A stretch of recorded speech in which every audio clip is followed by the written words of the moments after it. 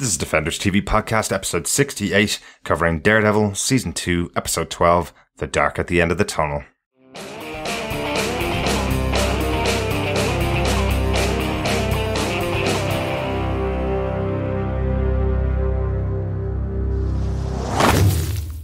Welcome back, Defenders, to episode 68 of Defenders TV Podcast, Daredevil Season 2, Episode 12, The Dark at the End of the Tunnel. We're almost at the end of the tunnel for Daredevil Season 2. One more episode to go after this, and the penultimate episode of Daredevil Season 2. I'm one of your hosts, Derek. Hi, I'm one of your other hosts, John. And yeah, what are we going to find at the end of this tunnel? Something undescribable? Shelob, maybe? Gollum?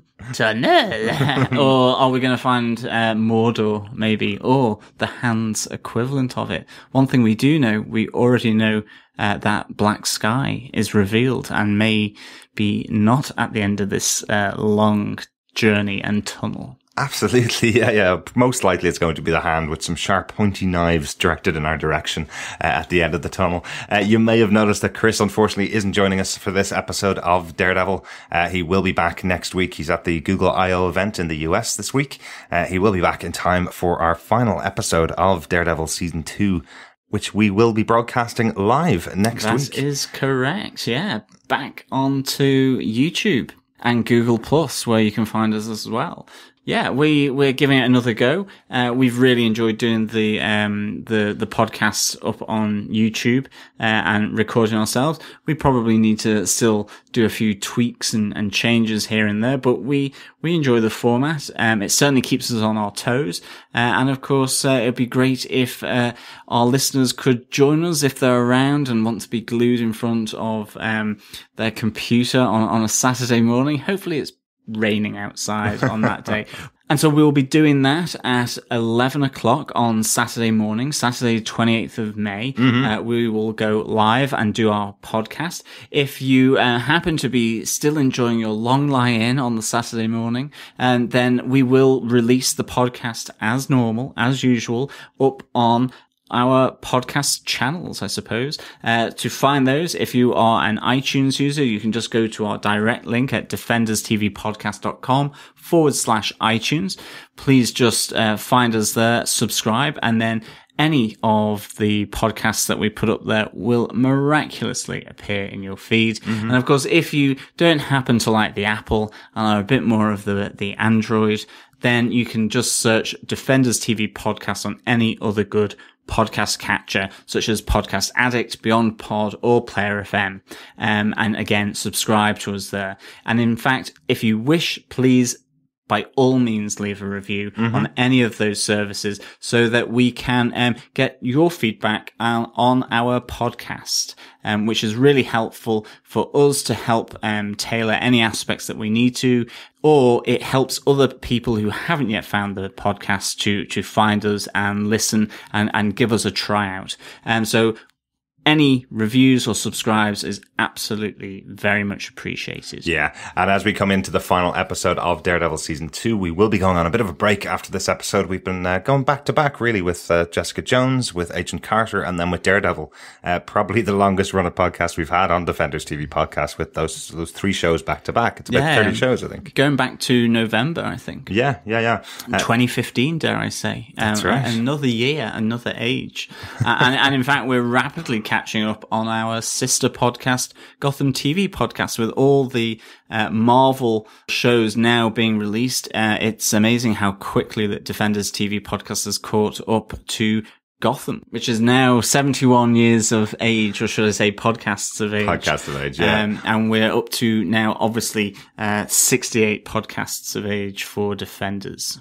Yeah, we've been running Gotham TV Podcast for over 2.5 years now, and we've caught up within just 1 year on our Marvel podcast. So just to show the difference between the volume of stuff that we do for our DC coverage and our Marvel coverage, we've obviously also covered all the Marvel movies coming up to Doctor Strange, which comes out in October of this year.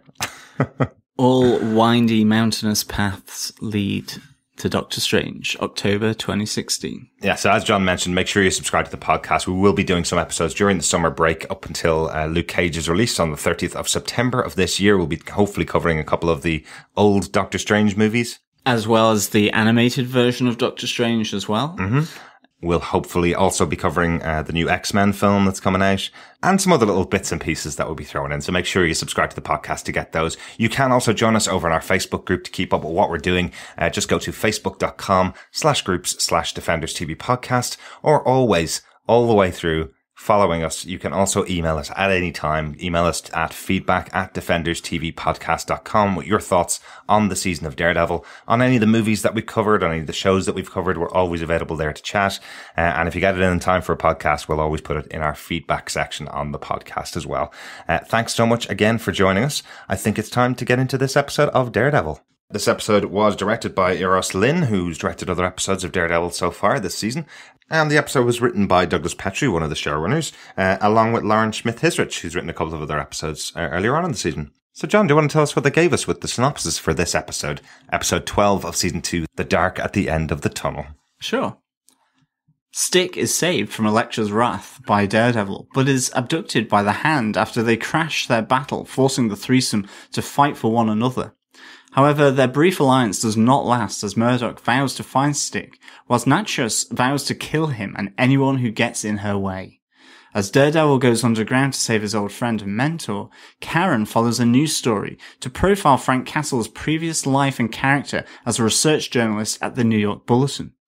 As she seeks to uncover Castle's background, she goes to his former commander in Afghanistan, Ray Schoonover, to find out more about Frank's background, only to be confronted with a sickening reality that he is the blacksmith. Elsewhere, in the abandoned tunnels of New York, Daredevil's rescue of Stick reveals the missing link in Nobu's and Stick's pursuit of Elektra Natchios, as her true darkness is revealed to be the Black Sky. Finally, as Schoonover takes Karen out to the local woods to execute her, an ambush by Castle turns the tables on the blacksmith, who is in turn executed. One bullet, one kill. And a new identity for Frank Castle is created in the candy store of the Punisher's Armory. Great stuff, John. Thank you very much for that one. That's a really good synopsis of the episode. The two reveals covered in there, the reveal of the armory as well, the huge battle at the beginning of the episode. Loads of stuff going on in this one. Massive, lots and lots of reveals here. And in fact, dare I say it, I think that leads me nicely into one of my first points. Get in there.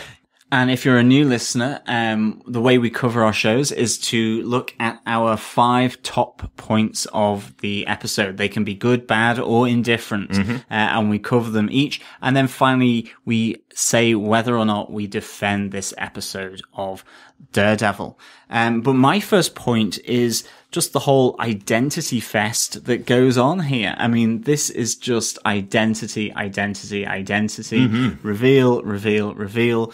And it was really good. It really helped sort of culminate a lot of the different story arcs, a lot of different questions that were being asked. You know, in particular with regards to Elektra, we finally get to understand the interest of the Hand in Elektra, and their pursuit in New York of this goal that she is the Black Sky. Yeah. We also see a lot of flashbacks in this back to Stick, training and teaching and counseling Elektra while she grows up, and in fact allowing her to become part of the Natchios family, the ambassadors, in order to sort of grow and develop away from the battle that's raging between the Chaste and the Hand, presumably. Absolutely, and also protect her from the Hand is what it feels like, that they're not going to be able to get their hands on her while he's protecting her. Yeah, absolutely.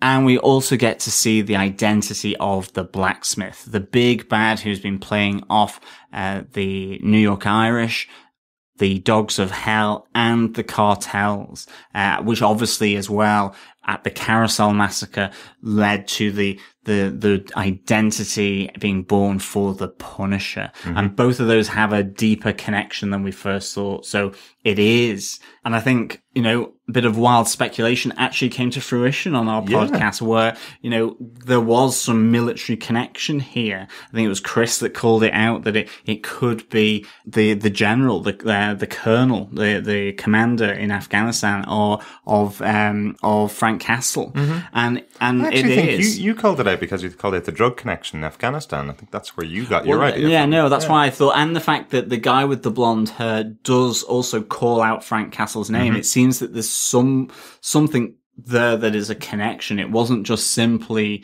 them coming to shoot up the boat. It really seemed a bit more personal than that.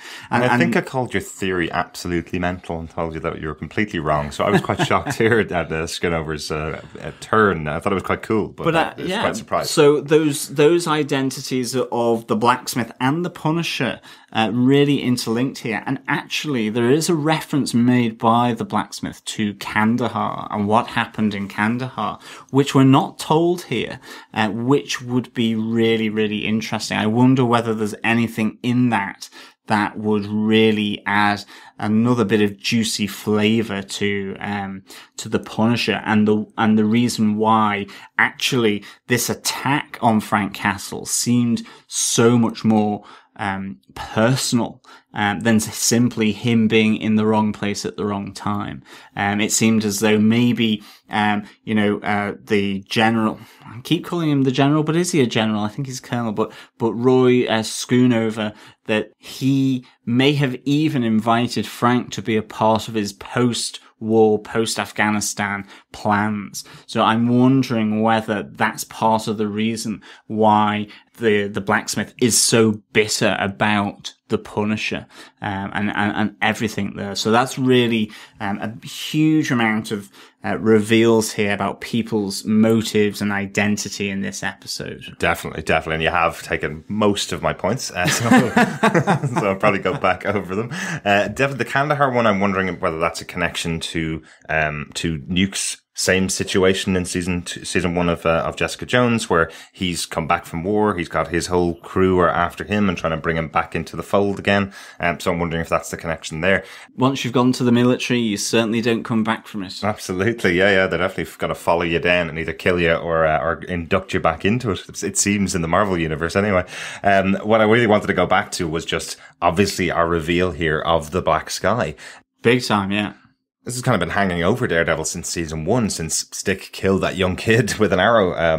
Back in season 1, the kid that was transported over to New York in the container turned out to be the Black Sky. Yeah, and at the time we thought it was the Yakuza doing this. There was no mention of the Hand, even though I think there may have been a few suspicions back in the day. Yeah, but the bigger reveal here is that not only is she the Black Sky, but the Black Sky is in fact the leader of the Hand. They all bow down and worship Elektra immediately when they find out that she is the Black Sky, the one that's been prophesied to lead them effectively.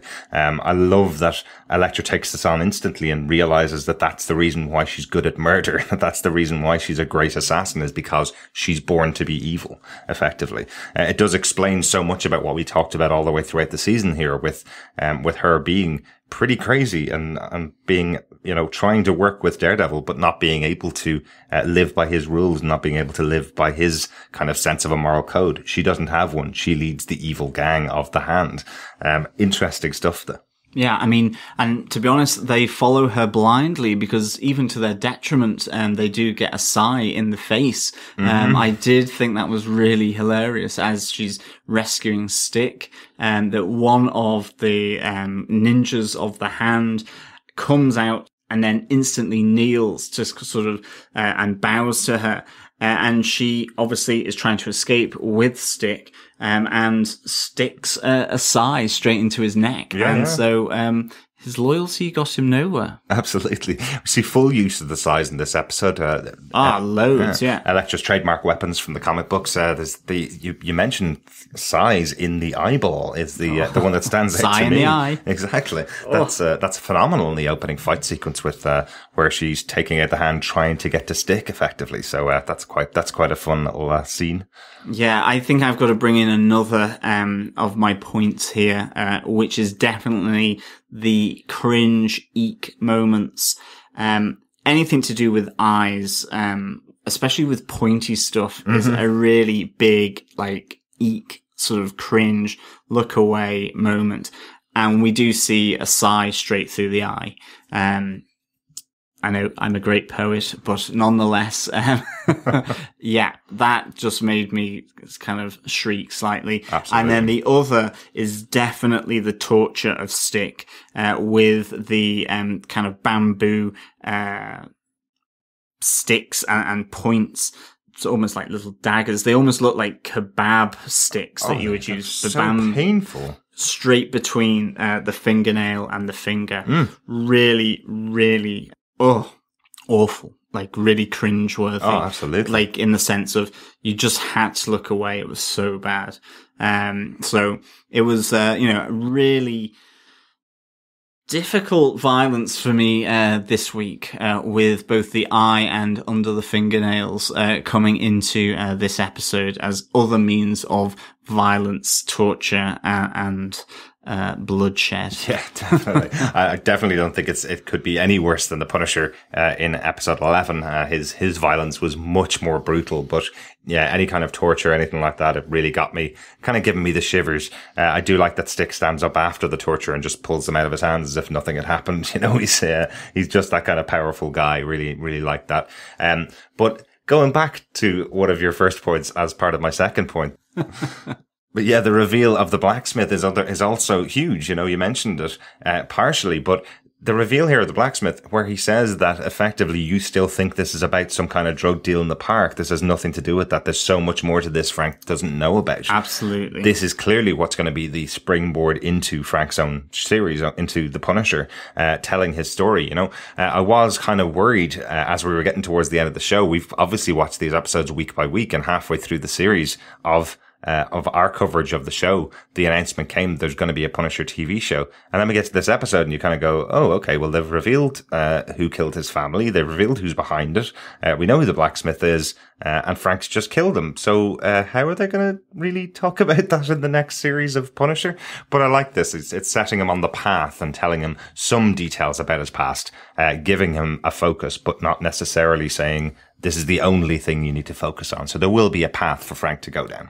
And speaking of the drug deal that's gone wrong, on the ship there is the number 227, which references the issue that begins Frank Miller's Born Again arc in Daredevil, number 227. Thanks for that, Chris. I know, I've turned into Mr. Easter Egg. No, I saw the number on the side of the ship and I thought that's really different from obviously the usual names that would be given to a ship, like Sweet Potato or, You can tell John doesn't have a ship. HMS Pinafore, all those kind of things. You know, none of that going on. And I was intrigued. I kind of checked it out. And yes, it's Frank Miller's Born Again arc, or the start of it, in issue 227. Very good. And speaking of comics, there's also that great reference at the end of this episode where Punisher walks into his armory. That's absolutely taken from Punisher's armory, obviously. He's walked into a location that now has him able to be completely tooled up for his takedown of the rest of Hell's Kitchen, if that's what he wanted to do. The rest of New York, actually, or maybe the eastern seaboard of the US, if he wanted to, looking at the amount of weapons in there. Yeah, there was something hugely horror movie about that cabin in the woods. To quote a horror movie, a lot tongue-in-cheek horror movie by Joss Whedon, in fact. Andrew Goddard. Andrew Goddard, the creator of the show. Exactly. So, but that candy store within was really good. And I have to say, I did absolutely love that moment between the blacksmith and the Punisher where he says, you know, you've entered into a candy store. You kind of expect the Punisher of Frank Castle to start going, you know, hammer and tongue on the blacksmith with nails, drills, saws, chisels, you name it, angle grinders, a la Luke Cage, maybe. I don't know whether they'd have the abs to support that, though. No, I don't think he would either. But you kind of expect that, and I love just Frank's response to that, which is, you know, you taught me one bullet, one kill, and it's just pure execution style. Bullet through the head, which we see a lot of as well, even in that brief moment. We do see a lot of his head. As Roy's brains are blatted across said candy store. So really, a fantastic little, bit of interaction and dialogue between the blacksmith and the Punisher. And of course, this leads just to what I think is a fantastic sort of, Netflix, interpretation of Frank's skull on his armor, on his flak jacket, which we see in the armory. He just turns his head round and you see this black jacket that has the leather overlapped, and it all is in the shape of the classic Punisher skull. And you can imagine it just maybe being painted white there, and it would give that profile. So I think hats off for Netflix for doing it in that way. It makes it realistic. It makes it look, scary as well. It's almost like it had eyes, like beady piercing eyes on it, just part of the design. And it looked fantastic. I thought it was a real good upgrade and interpretation of that design for, I suppose, this Marvel Netflix, universe. Yeah, absolutely. This is perfect. I thought this was such a great touch. As our friends over in the Welcome to Level 7 podcast would call it, this is the perfect MCUing of a character, making it look realistic, making it look like something that Frank would wear. I think in the past they've used things like, a t-shirt that Frank's son gave him, that had a skull on the front of it, that kind of thing as being the way of getting the skull into the costume. In this case, it's a flak jacket. It's protection for Frank. We have in the past obviously seen him wearing a flak jacket. So I like this choice here that he is going to put this on, and this will show the Punisher skull symbol in a very cool way. Really enjoyed that. Very nice touch. Yeah, excellent touch. Derek, what's your next point? I have to say, I really enjoyed Elektra in this episode and her kind of twisting and turning against Stick. It's great to see the opening of the episode where you have the flashback to her as a child, showing that Stick was just as forceful with her as he was with Matt in season 1. Yeah. Very much kind of saying to her, the limp wrist that she's holding. If you do that, you're never going to have a proper punch.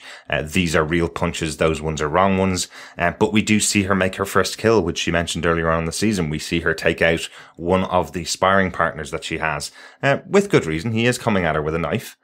But I wonder if that was possibly a training move that was trying to be pulled on her by Stick, sending in this guy with a knife, see if she'll just take him down. But in fact, she kills him, and slices his throat open, not even kills him. She's only 12 at the time, or 11 or 12 kind of age group. So pretty brutal. But I love that kind of opening sequence leading in and flicking straight over into her attacking Stick. It grows on from there, where she's effectively turning to Matt and saying, I will go after him. This is what I'm going to do. I'm going to kill this old man finally. And if you get in my way, I'm going to kill you too. A huge twist for the Elektra character. The fact that she's going to go through Matt if he blocks her attack on Stick is huge, really, isn't it? Definitely. And it only gets interrupted because the Hand comes in, spoils their, I suppose, party, that they're having. And, suddenly they're fighting for one another again. And as you say, that move all the way through this episode for me, actually, of Elektra and Stick, and in fact, Daredevil's or Matt's, relationship, how it is in the present and how it was in the past, particularly for Elektra and Stick. Really, really good. Mm-hmm. It was one of the big standouts for me, just how Elektra, intent on destruction and killing, but in the end is the savior of Stick.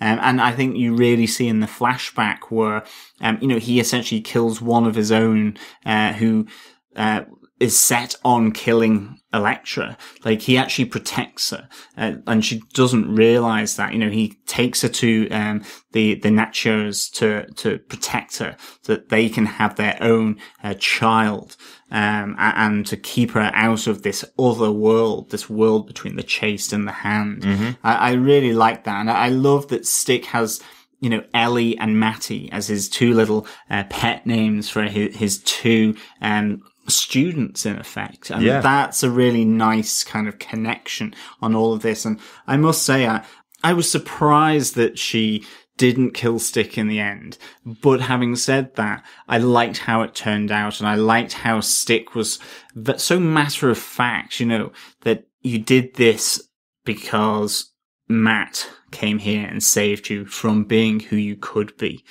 So there's still that internal battle that Elektra's going to have between not killing and killing, fulfilling what essentially the Hand considers to be her destiny, which is to lead them and be an assassin and a brutal killer, whereas fighting that urge, in a sense, as Matt has done. Yeah, absolutely. And I like that the way that Stick says it to her is that Matt believes in you.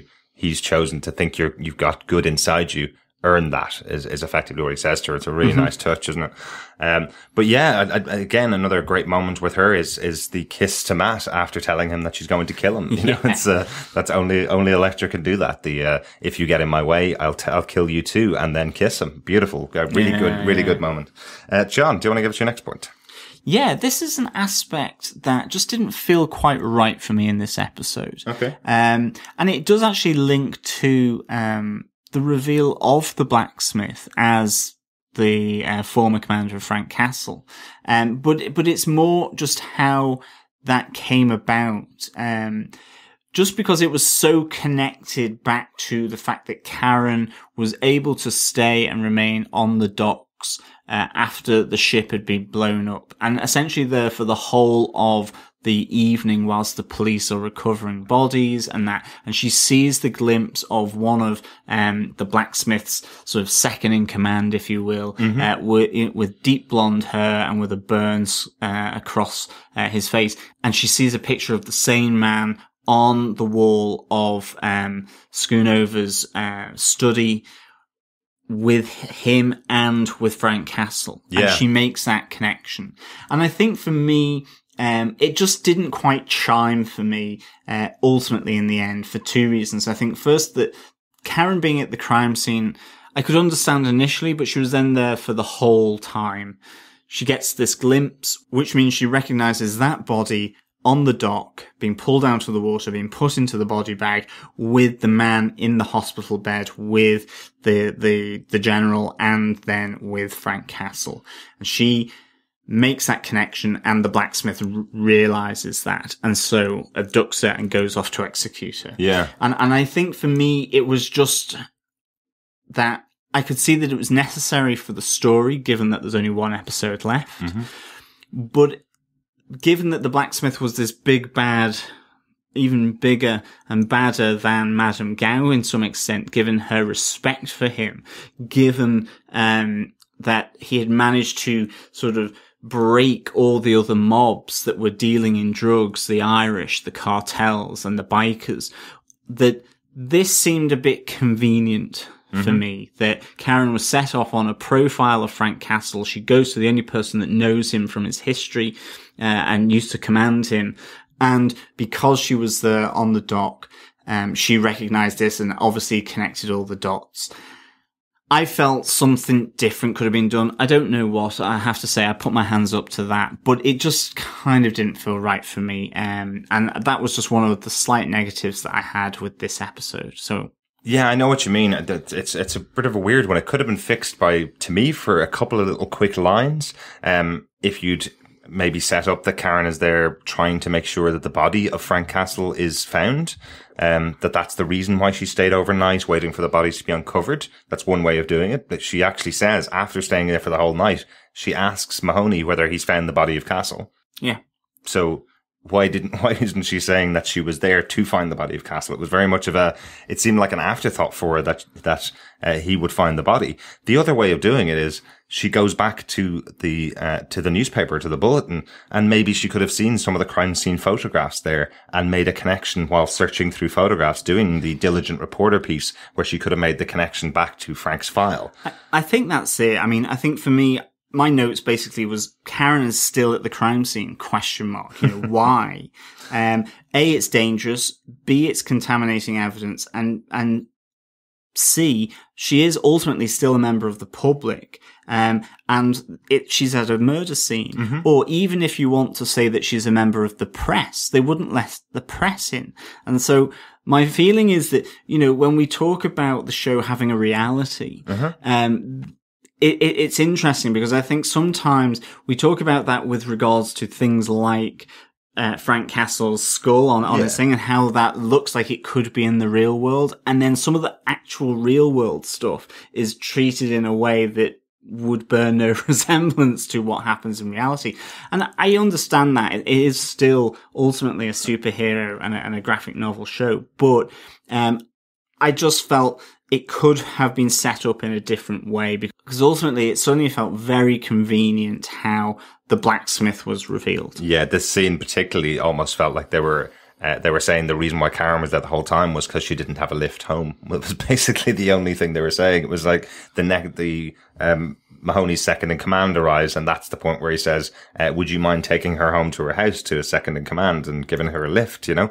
It's like as if she was waiting around for a lift for hours at the docks, watching bodies being pulled out at a crime scene. That's not what happens. That doesn't happen in real life. There's no particular reason why she would be there. And in fact, if I understand correctly, Mahoney doesn't actually get on very well with Karen. He doesn't like Foggy. He doesn't like Matt. He doesn't like their law practice. While she has been involved and they has been taking care of her in the past, maybe even just explaining that the reason why he's keeping her there is because she got kidnapped by Frank and he wants to make sure she's surrounded by cops and nobody can get at her again.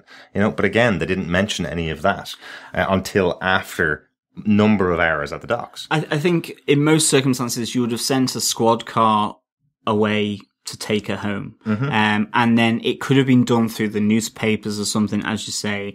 And maybe ultimately it didn't even need to be Karen who was at the blacksmith's. Obviously, off screen, we do have the fact that Frank Castle has tracked him as well. Whether he's been tracking Karen, we don't know yet. But Karen already knows that he's bloodthirsty from the diner last week.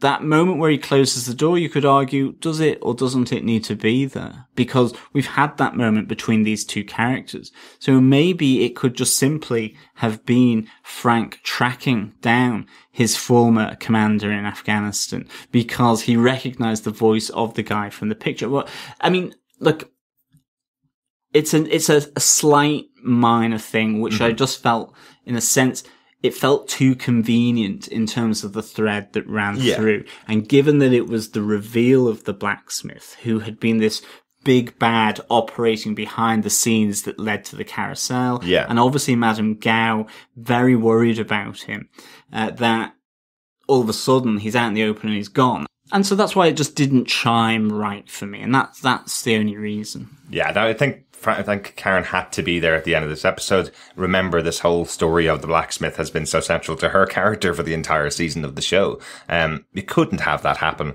off screen with just the Punisher only being present. She has to take this back in some way to Foggy and Matt. She has to be knowledgeable of what actually happened here. And I think it needs to close off the door for Page's character to Frank. So if he doesn't come back next episode and goes off into his own series, that she doesn't have to follow him. So she's kind of set that up there. But I think it's necessary for the character. It makes sense that she wouldn't stop investigating the case of Frank, even though she did need a kick up the arse from the editor at the Bulletin to keep following that. But that's her character. That's what she would do. I totally get that. Well, from one of your least favorite moments of the episode to one of my favorite, I love Daredevil going underground into the former railway stops in New York City.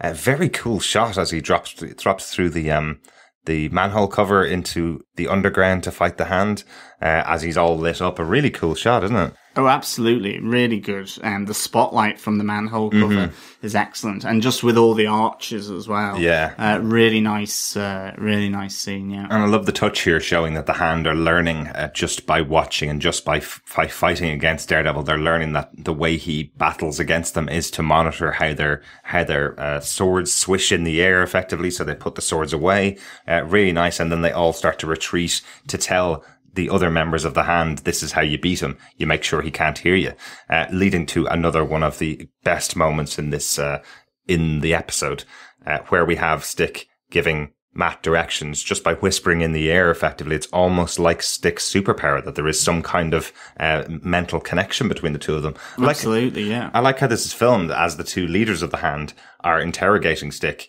and he's just kind of whispering, just his lips are moving. He is saying the words out loud. We hear them, but they don't seem to hear them. So it's almost like there's some kind of telepathy between the two of them. I do like that little touch there where Stick is speaking under his breath, telling Matt, quite lowly in English, talking out loud. And the guys, the leaders of the Hand, can't actually hear what he's saying. It's almost like as if there's a connection, some kind of telepathy between himself and Matt, where he tells Matt to just wait for them to breathe, and then he'll be able to find where the Hand ninjas are when they're coming to attack him.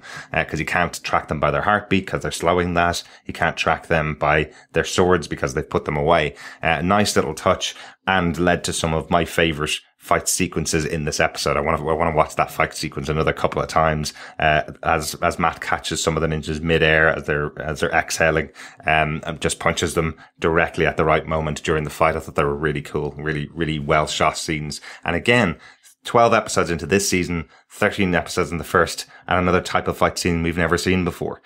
Just as Matt is encountering these guys with different touches, it's kind of almost, changing the dance of the fight considerably just because of how Matt is reacting to their attacks. Yeah, definitely. And even when Naboo has I've said it correctly this time. Not Naboo, not Queen Amidala's planet, but actually the character in Daredevil. Chris will be so proud. Absolutely. I'm so proud. I love the fact that Naboo here, just the way he bends the knee to her, and there's that face off, and Stick has that moment as well where, he says, we've got to get out of here, all is lost in effect, to Matt. Is a really good little scene, which shows that kind of connection between Stick and Matt as well. I also love the fact that Naboo calls it, and Elektra is just kind of like, if you call me it one more time. I absolutely loved her delivery of that line. Really, really cool. The real nice aspect of this episode for me was the fact that, Stick is the dick. He is, harsh. He's pretty, disciplined, and will discipline them really, harshly if need be. He really, gives them a hard time. He doesn't ease up on them. In a sense, it's that student-teacher relationship where, as the student, you kind of go, I've had enough of this. I just don't like you. And you kind of get that. Stick, in effect, has fallen out with his two proteges, here. But nonetheless, there is this bond. And actually, when they come back down to it, there is, and they can see that Stick has been this father figure for Matt and this protector for Elektra. And it really comes out. And as I say, I think this is a really nice aspect of this episode for me. Just how that's drawn out, the ups and downs over the course of this episode, from Elektra, for example, wanting to kill him to essentially saving him by the end, with Matt coming to his rescue and being true to pursue the Hand and follow him in order to save, Stick. And ultimately, at the end of this, we have the Hand absolutely realizing, and learning that Daredevil is an issue. And I think Naboo says Daredevil must die at the end. That's right. That's right. All the way through this, we see them learning about how to fight him and so on. And in the end, it's also the resolution that he must die. One of the other things I really liked was just how Stick got his torturer, that he was able to bite his ear off, and really deliver justice, bloody, bitey justice back to his torturer, who'd been sticking those bamboo things up his, between his fingernails, I should say. So really, really good, I thought. Yeah, definitely. And another lovely touch in this episode. As you said, Stick has alienated both of his proteges, that he worked with many, many years ago. And another nice touch here is that he actually says to Matt, finally, he says to him, "You did good, kid. I'm proud of you." That's a very unusual thing for Stick to say. Generally a pretty abrasive kind of character, and quite cool that he actually does give Matt a bit of praise here. Yeah, definitely. Really good. So, John, do you have a final point for us? I do. It is just Foggy and Matt's exchange in their back at the office. Really awkward, but just really a great moment between the two. It resolves a lot between these two characters, but ultimately it's one where we see them drifting apart. But it's also kind of quite fatalistic, I thought. You know, as Foggy comes in, Matt goes, well, I can go. And Foggy's like, no, I'm only need to pick something up. Yeah. And he says there's a month's electricity and then it will be all cold and dark. Like really kind of, down and out from Foggy Nelson. And, you know, there is this opportunity of, well, should we give it one last go at working together? You know, and, you know, we have this whole thing at the end where Foggy says, I hoped you would ask me, but I was relieved when you didn't. The last step was us both admitting it.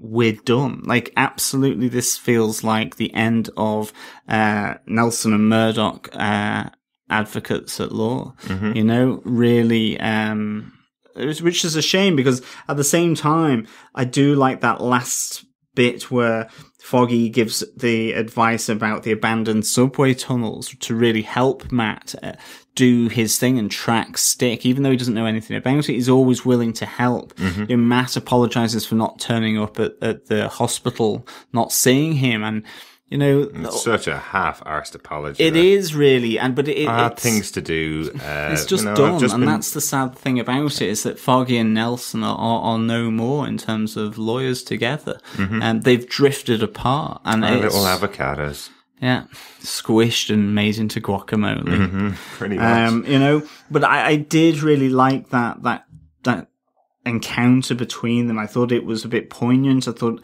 it was awkward. And it promised the opportunity of them getting back together, but ultimately realizing that, as Foggy said, we're done and it was over for them. Definitely, and as we talked about in the last couple of episodes, you know, Matt himself has become quite a difficult character to be on the side of.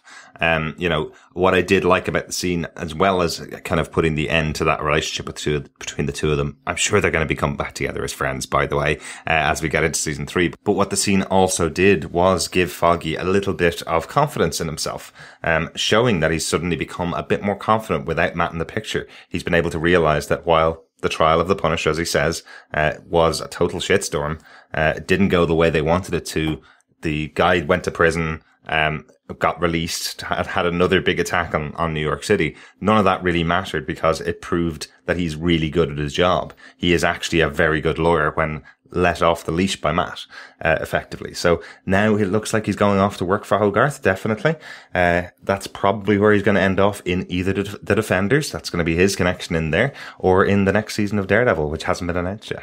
Yeah, so it was really, really good moment, I think. A sad moment, but a good one. But nice to know where Foggy's going to end up as we come closer to the Defenders. Exactly. Derek, do you have any notes for this episode? I do. Along with our farewell to the blacksmith, we also say goodbye to Ben Ulrich's car. I think that's pretty much been totaled, hasn't it?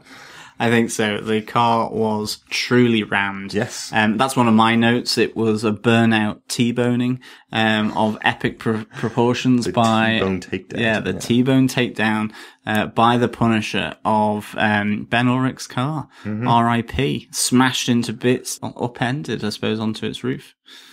Yeah. No more Earth, Wind and Fire in Daredevil. Another thing I really liked in the episode was as the Punisher, Frank Castle, walks into the armory, it seems like we heard possibly the first proper strains of the Punisher theme tune. There really seemed to be a proper tune, which could easily be used for the Daredevil season coming up as he walked in there. Quite a cool tune, actually. Really, really liked that. And my final note, I had to look up who the character was that was watching on Elektra while she was sparring, under the tutelage of Stick. Chris was right. A couple of episodes ago, he mentioned there's a whole gang of the cast that are, that work with Stick in, the fight against the Hand. One of those is Star. And that's who the character was in the background. Wasn't named in the episode, wasn't named over on IMDb. This is Star, one of the members of Stick's closest ally, like Stone, who we saw in season 1, unfortunately didn't survive past his first encounter with Elektra. Is that the one that Stick killed, or that Elektra killed? No, the one that Stick killed. The one that Stick stabbed. With his samurai sword. With his samurai sword, yeah. So that was Star. Chris had listed them all off a couple of episodes ago. One of the episodes that you weren't here for, John. Chris had listed them all off. I heard it. Yeah, quite cool. But also the actor who played him was Lawrence Mason, who played Tintin in the wonderful 1990s film The Crow. So I recognised him pretty well. I knew there was something about him that I should be looking up on IMDb when I watched the episode. But that's quite cool. So we did get another member of the cast, or the chase, as we fought about on our previous episode. What do you call them? Which is the right name for them? So, John, I think that brings us to a close on our episode. Do you defend this episode of Daredevil, Season 2, Episode 12, The Dark at the End of the Tunnel? I do defend this episode of Daredevil. I give it 4 sighs to the eye out of 5. I think this was a really good episode. I really enjoyed the intermingling of storylines of Stick, Elektra, and Matt. I think all the way through this, I just really enjoyed this. I loved the reveals that Elektra was Black Sky, was the it that the Hand were looking for and had been tracking all this time. I loved the reveal of the blacksmith and who he was, and just then the Punisher coming in to punish him for what he did. Mm-hmm. But I love the fact that it opened up Kandahar and this notion that there is something else there, that as the commander said, you know, it wasn't simply about this drug deal that went wrong in the park. There was more to it. So that is a really interesting little aspect that hopefully we'll see into the Punisher standalone series on Marvel Netflix. Of course, the Foggy and Matt exchange, just so awkward, but so sad and poignant for me. I really enjoyed this as well. Yeah. I think for me, it was kind of just slightly pulled down by maybe just too many, convenient dots being connected with regards to the burning ship leading to, Karen spotting the blonde-haired, dead guy in the body bag, leading to her spotting that same soldier on the wall in a photo with the blacksmith, or Roy Schoonover, and Frank Castle stood next to him recovering from a wound. For me, that was maybe just seemed to be a bit convenient the way that was drawn and plotted out. But nonetheless, it was good to see Karen really embedded now, I think, in the New York Bulletin. I mean, the editor, Ellison, really is, this is your home now, he says. So this is a really great development for Karen, I think, to be there. And again, just how the armory opens up and we have that iconic skull design in presumably the Punisher's future body armor. Really cool. So a great episode for me. There was just one aspect that just didn't chime right for me, didn't feel just quite right, but that's how it falls sometimes. Absolutely.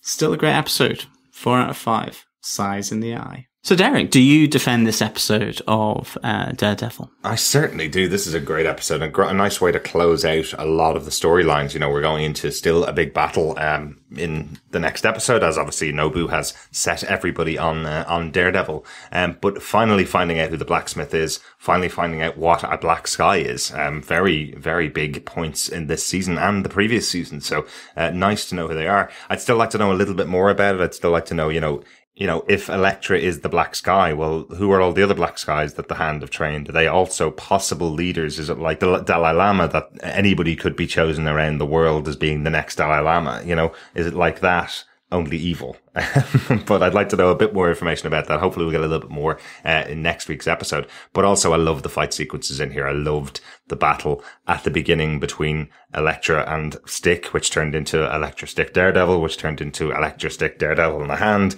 It was just like an escalation as we went on. And then Nobu joins the fight. Absolutely. Not as good a fight from Nobu in this episode. I would have liked to see a little bit more of him, but the promise is that we're going to see tons more in the final episode of the season next week. I'm really looking forward to seeing that. Yeah, absolutely. I think with that, it's on to feedback. Yeah, we had a bit of a discussion about this episode over on our Facebook group before we'd actually seen it. So just some of the thoughts that were coming from our group about the last episode and about this one. Warning, we may be completely wrong. Possibly. So I'll kick off our feedback with a little bit of feedback from Ronaldo on the last episode 11 of season 2 of Daredevil. Ronaldo says, while listening to the podcast, he says, what was a real eye-opener for me was your discussion on Karen's role. The writers wondering how to rectify killing Ulrich and going beyond season 1 makes so much sense. Also loved your discussion of Bullseye. Apart from Venom, he'd be my favourite villain. I think Bullseye has got to have a place in this world. And I really can't wait to see if the shooter is Bullseye. And actually, I wonder if it answers one of the other questions. Now that the blacksmith is dead as well, maybe it is Wilson Fisk who has ordered this contract killing out on Reyes in the previous episode, given that he was looking to frame Frank Castle after his release from prison. Yeah. So maybe this is more of a Wilson Fisk rather than the blacksmith connection. Maybe, or again, maybe it is Bullseye, and he's going to go after the Punisher. Maybe that's the whole thing, that he's trying to set up the Punisher. I think you made the point, that there's potentially that could be the villain for Punisher series.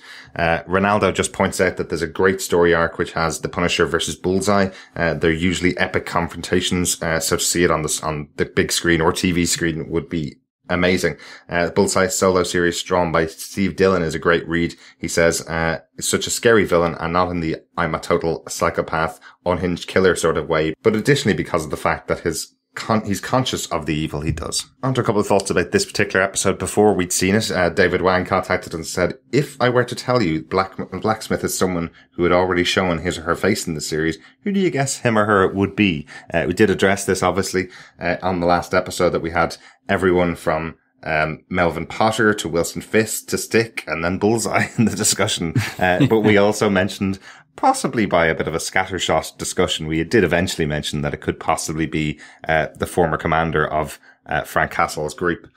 Absolutely, who of course is well known for playing bad guys. Mm-hmm. So maybe those big signposts should have alerted us to this. But of course, he was in Starship Troopers. Yeah, but of course, you want to believe that they're casting against type in some cases. Yeah, and David says, I'd love to see the surprised look on your face when you do find out who the blacksmith is.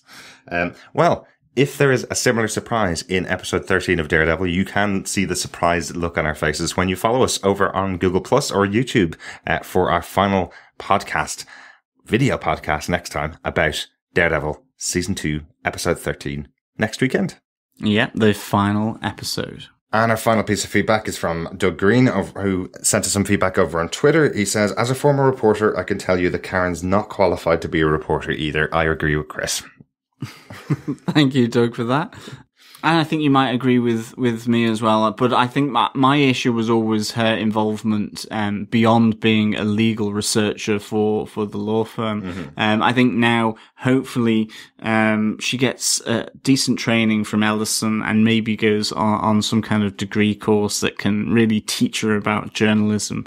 But certainly, I think sometimes that's maybe just the one aspect of Karen's character that you don't know that much about her background. It's only even been teased in this season about, the car crash back at her hometown and the reason why she moved from there to New York to escape that kind of tragedy. And so you don't actually know an awful lot about Karen's background, and that sometimes her motives and what she does is difficult to pinpoint. And that free floating aspect of the character really sometimes makes it difficult to fathom certain aspects as well. But certainly I'm liking her in the role of essentially being taken under the wing by Ellison, almost as an apprentice. He's seen a skill that she's adept at and is willing to really pull that out of her and train her into this role. Yeah, I think the point that I'd make is really that she's not a reporter. She certainly isn't. She's investigating one story for the Bulletin because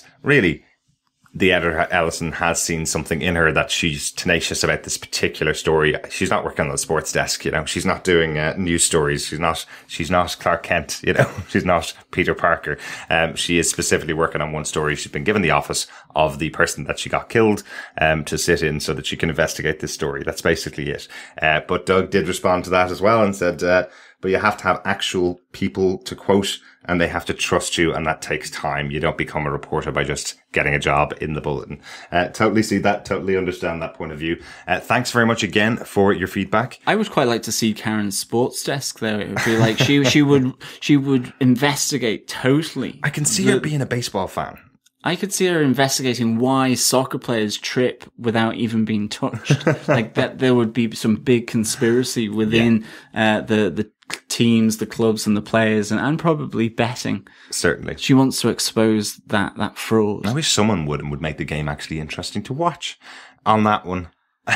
On that soccer bombshell. Thanks so much for listening this week. Please join us if you're available on Google Plus or YouTube next week by just searching Defenders TV Podcast. We will be broadcasting live from 11 a.m. GMT, obviously, where our time zone is. So just in case. I thought you said gin and tonic time, which of course is not 11 a.m. Not unless you're on maybe a stag do, but nonetheless, GMT. Yes. Greenwich Mean Time or Irish time, we'll say.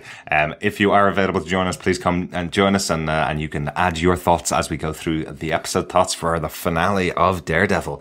Really looking forward to that. If you're not going to join us, you can, as John mentioned earlier on, pick up all of our podcasts by subscribing to our iTunes link. Go directly through defenderstvpodcast.com/iTunes to subscribe. Or if you're an Android user, you can subscribe on any other good podcast catcher by just searching Defenders TV Podcast on that catcher.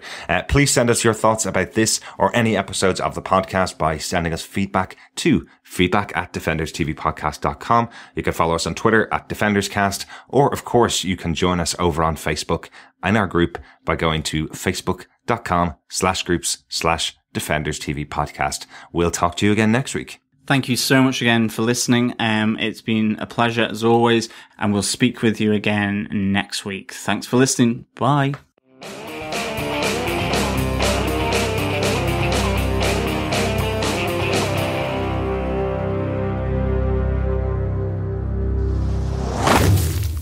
This episode was directed by Eros Lynn, who's directed other episodes of Daredevil so far this season. It's also written by Douglas Petrie, one of the showrunners of the show, along with Lauren Schmidt. Along with Lauren Smith-Hizrit, who's there. Along with Lauren Smith-Hizrit. Schmidt? I know. What's Smith? Along with Lauren Smith-Hizrit. Oh. Along with Lauren Smith-Hizrit, who's done a couple of other episodes this season. Yeah, absolutely. Oh, you mean Lauren Schmidt-Hizrit? And Douglas Petrie? Start off with him. He's easy. And Euros Lynn. I got Euros Lynn. It's Euros. Or Wipos. And Sterling Lynn. Dollar Lynn. Oh my goodness. Maybe want to reconsider whether we do it live. I know, yeah.